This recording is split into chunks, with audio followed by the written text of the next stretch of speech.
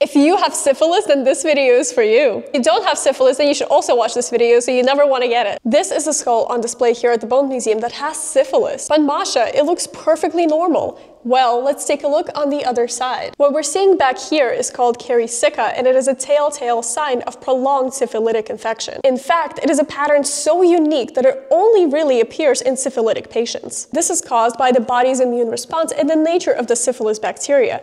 As it travels through the bloodstream, it settles and persists because the skull has a very rich but slow-moving blood supply. Your body, in turn, tries to eliminate the bacteria by causing localized tissue death, by destroying portions of bone that still hold on to the syphilitic bacteria. This creates a cycle of destruction and repair. As the body destroys the portion of the bone that holds on to the infection, it will in turn repair it using healthier bone. An interesting call out about this skull specifically is we actually had it examined by specialists, and they noticed that it displays something called Huntington's teeth, which only primarily appear in congenital syphilis cases. If you would like to learn more about this, we actually have a long-form video on our YouTube channel about syphilis. This doesn't actually happen until the third stage of syphilis, which doesn't appear until up to 20 years after initial infection. Now, we actually have an exhibit on syphilis here at the Bone Museum with this skull and various other bones, so if you found this video interesting, make sure to come check it out in Brooklyn, New York.